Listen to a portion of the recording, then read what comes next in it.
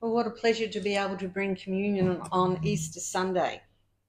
I just want to share before I start communion that an old pastor used to say, you know, your spiritual imagination. So my spiritual imagination was working while I was driving to church this morning.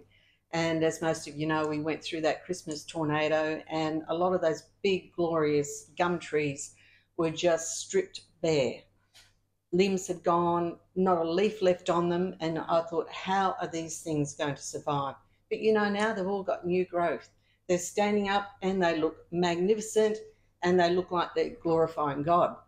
And I was thinking, you know, there's some of us that, well, some people out there, I would say, or I hope this is for you, that you felt like you've been stripped bare of everything in your life.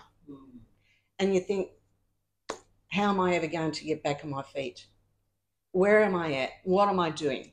So I'm just encouraging you to press into Jesus, to rely on his Holy Spirit, who was given as a comforter. But Jesus said, I will send the Holy Spirit because he will do greater things than I. So just press in. New growth is coming. Good.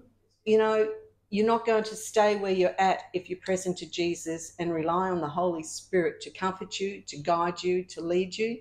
New growth is coming, and you'll be standing in your glory soon with Jesus. That's right. So thank you, Lord. Today is Resurrection Sunday. So we celebrate the birth, life, death of Jesus, and of course his resurrection.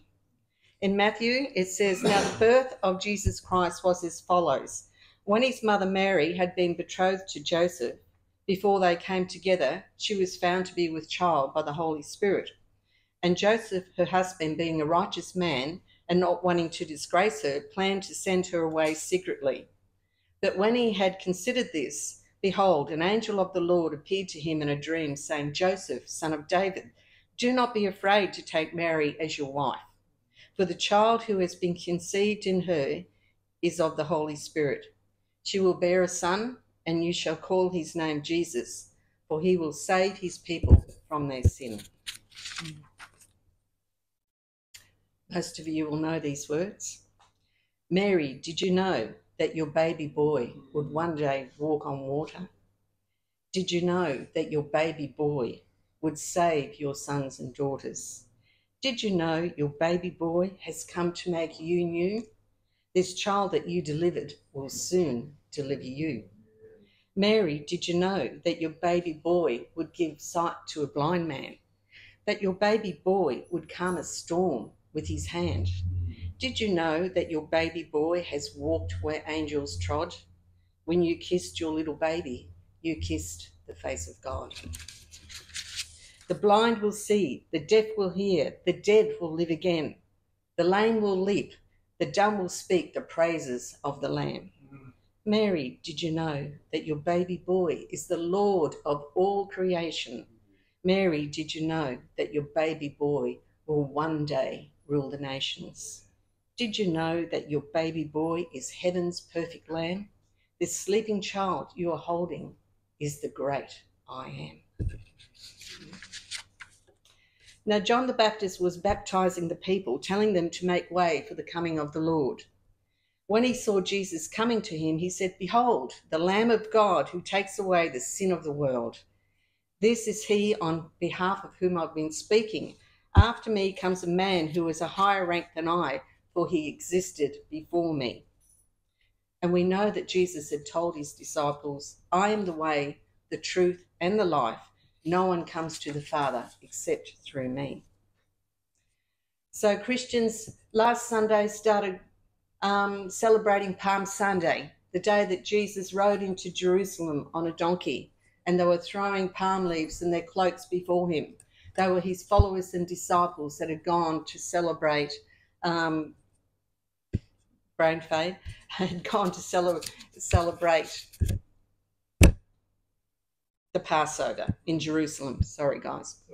His followers shouted, Hosanna to the Son of David. Blessed is he who comes in the name of the Lord. Hosanna to the highest heaven. On Sunday, he came as a king.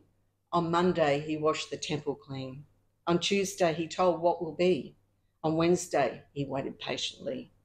On Thursday, he said, "It is time. I'll drink this cup because it is mine." On Friday, Lord, you poured the wine. With his disciples in the upper room where they were preparing the Passover, Jesus took the bread, said the blessing, broke it, and gave it to them, saying, "This is my body, which will be given for you. Do this in memory of me." And likewise the cup after they had eaten, saying, "This cup is the new covenant in my blood, which will be shed for you." Shortly he was taken a prisoner and gave his life for us, for it was the joy that was set before him, enduring the cross, scorning the shame, to redeem the human race for no other reason than love. So let us take our emblems and let us give thanks. So just as we're taking our emblems, just take a moment to just praise him and give thanks for what he's done.